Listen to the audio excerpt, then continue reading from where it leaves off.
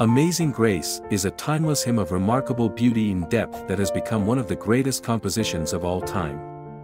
Its melody and lyrics have touched the hearts of many people, regardless of their culture or time period.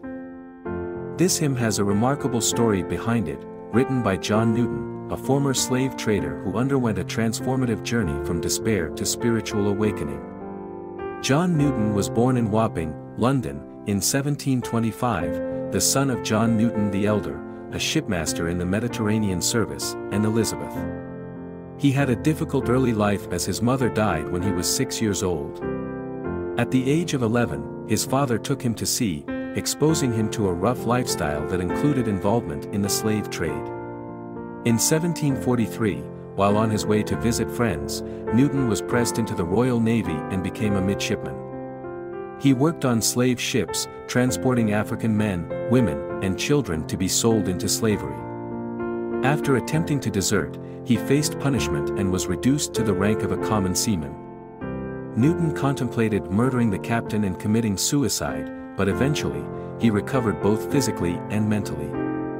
He later transferred to the slave ship Pegasus, which traded goods for slaves in West Africa, and even became a slave himself to Princess Pay of the Sherbro people in Sierra Leone. Eventually, Newton was rescued and returned to sea and the slave trade.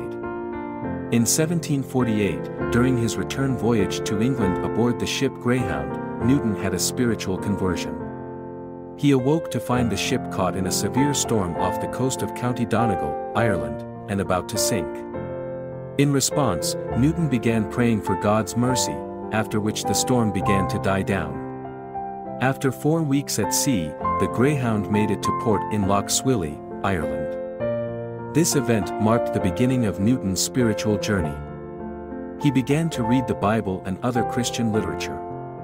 By the time he reached Britain, he had accepted the doctrines of evangelical Christianity. The date was March 10, 1748, an anniversary he marked for the rest of his life.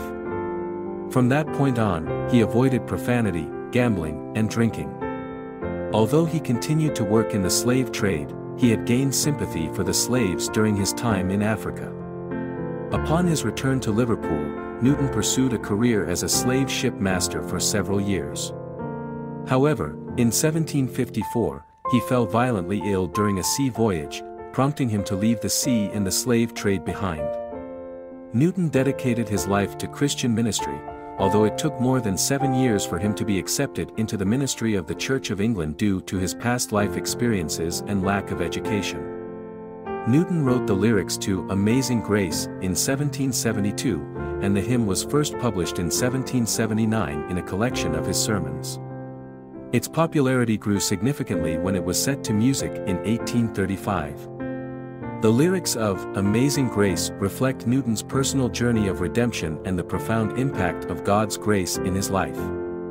The hymn speaks of a person who was lost and blind but has been saved by God's amazing grace. It acknowledges the power of God's love and mercy to forgive sins and transform lives.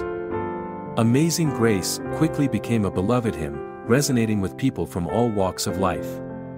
Its simple yet profound message of redemption and hope connected with countless individuals. The hymn has been translated into many languages and is sung by millions of people worldwide.